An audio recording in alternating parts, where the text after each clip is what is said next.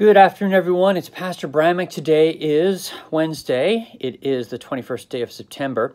We're continuing with 1 Timothy, and today we're in chapter 4. Now, the Spirit expressly says that in latter times, some will depart from the faith by devoting themselves to deceitful spirits and teachings of demons, through the insincerity of liars whose consciences are seared, who forbid marriage and require abstinence from foods that God created to be received with thanksgiving by those who believe and know the truth. For everything created by God is good, and nothing is to be rejected if it is received with thanksgiving. For it is made holy by the word of God and prayer. If you put these things before the brothers, you will be a good servant of Christ Jesus, being trained in the words of the faith and of good doctrine that you have followed. Have nothing to do with irreverent, silly myths. Rather, train yourselves for godliness. For while bodily training is of some value, godliness is of value in every way, as it holds promises for the present life and also for the life to come. The saying is trustworthy and deserving of full acceptance. For to this end we toil and strive, because we have our hope set on the living God, who is the Savior of all people, especially of those who believe. Command and teach these things. Let no one despise you for your youth, but set the believers an example in speech, in conduct, in love, in faith, in purity. Until I come, devote yourself to the public reading of Scripture, to exhortation, to teaching. Do not neglect the gift you have, which was given you by prophecy, when the council of elders laid their hands on you.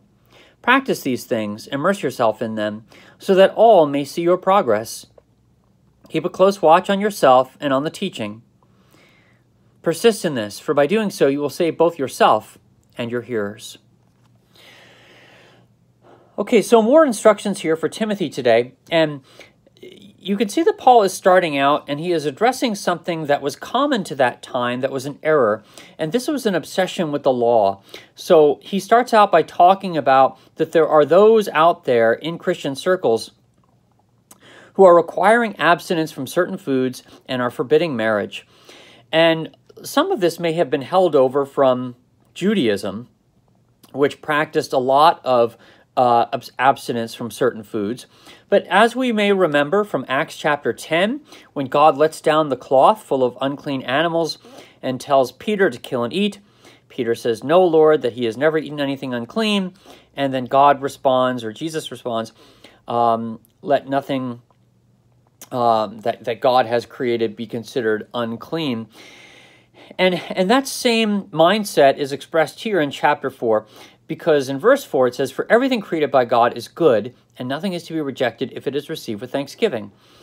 So we remember that when God made everything in the initial days of creation, he pronounced everything as good. And for us as believers in Christ, that goodness is now restored through the work of Jesus, that we no longer need to be concerned about unclean foods, unclean people, if you will, unclean situations, or purifying ourselves, but that Christ has done away with all of those demands of the law. And, to go back and to insist on them now would be to counteract the gospel, because the gospel says that we have freedom in Christ, that we have been forgiven our sins.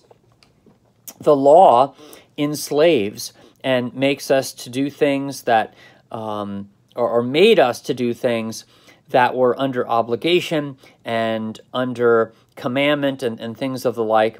And now that has been fulfilled by Christ. So to insist on these things now is to, like I said, contradict the gospel and even to teach something contrary to the gospel. And that you can't now come along and insist on people obeying certain laws and making their salvation dependent on it, or now you've moved into works righteousness and now you've lost the gospel altogether.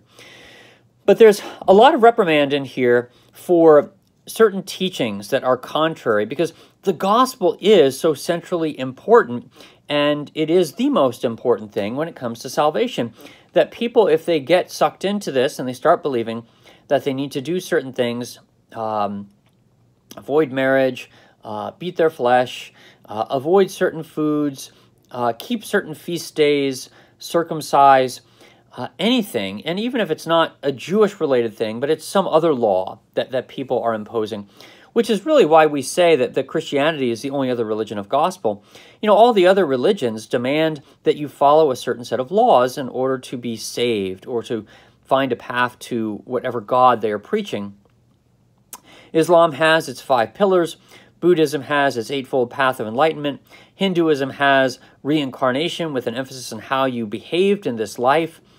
Christianity says God comes to you in the person of Jesus, and dies on the cross for your sin, forgives you all your sin, and even bestows on you, through the Holy Spirit, the faith to believe in him. So there is no demand for works. There is no demand for keeping laws, beating your flesh. Now, we do have a sense of walking in the commandments of God because we have been redeemed, and these are marks of God's people, but we don't do them to be saved, and we don't do them to try and curry favor with God. They're just characteristics of us now because we have been given a new nature in Christ. So this is the constant Lutheran dynamic that we talk about all the time, known as law and gospel. And Paul is doing that today with Timothy as he is encouraging him to be a pastor and to be an evangelist and to maintain the doctrines and the beliefs of the church so that people will hear the good news of Jesus and be saved. Okay, let's continue now as we pray together the Lord's Prayer.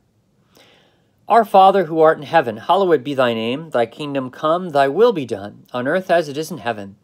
Give us this day our daily bread, and forgive us our trespasses, as we forgive those who trespass against us. And lead us not into temptation, but deliver us from evil. For thine is the kingdom, and the power, and the glory, forever and ever. Amen.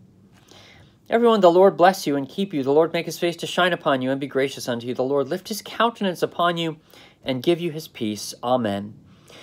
Okay, so you may now start to bring items over for the garage sale.